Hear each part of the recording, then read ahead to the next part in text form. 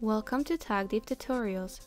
Today we shall explore how to install one of the dozens of pre-built website designs straight from the newspaper theme.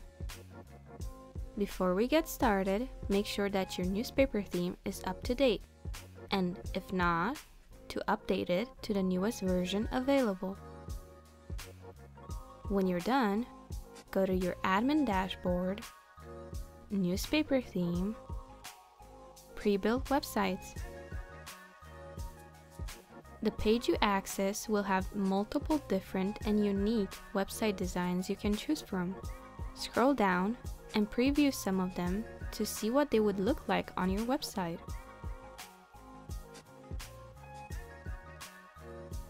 When you find the one that you like, we can proceed with installing it. However, when you install any of them, upon hover, you get a check that lets you switch between include content and design only. When you're first starting out and have no posts or articles available on your website yet, it's a good idea to keep the switch on include content, as it generates sample posts, categories, and featured images to accompany it so you can see what it would look like. If you already have posts and articles of your own, you need to keep the switch on design only. What this does is it removes the sample content and imports only the templates and pages. The main difference between the two is that if you make any adjustments to the meta descriptions of the articles, to the categories, or even to the posts themselves, when you uninstall the pre-built website or choose to install a different design, you will lose any adjustments you made to the sample content. Let's explore both options, starting with the design only. As you can see, the website that I have created already has articles and posts of its own. The design only option fits perfectly then. Hit the switch and then click install on the pre-built website you want. Great! Now let's take a look at how my homepage looks like now. All of my posts and articles get the center of attention like this. Let's see what happens when I choose the include content option. Hey, where did all of my articles go?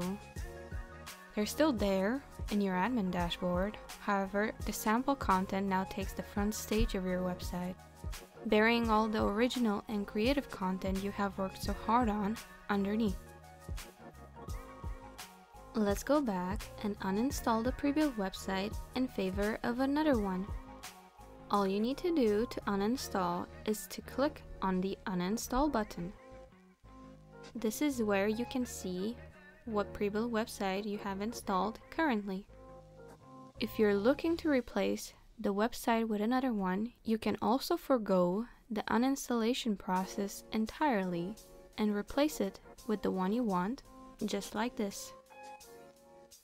Great! Let's say you want to take a look at another pre-built website design, but have already made changes to some of the templates and pages. How do you keep the templates and pages while installing a different pre-built website? All you need to do is make copies of them. For pages, you could copy and paste the content into a new page or use the plugin to create a copy of it. For templates, you need to go on the front end where your template appears and look up in the admin bar. Click on the template's name and hover over it in the list that appears. You should see 3 dots appear. Move your cursor over them. Now click on the duplicate template icon, which is in the shape of 2 pages. Do this for any of the other templates you want to keep. When you're done, all you need to do is install a different pre-built website. Let's say you like how it looks, but still want one of the templates you have created a copy of back. Click on the template's name, and then you can find the copy you have made in the list. Now to make it appear site-wide, just hit the checkbox that appears under the global column.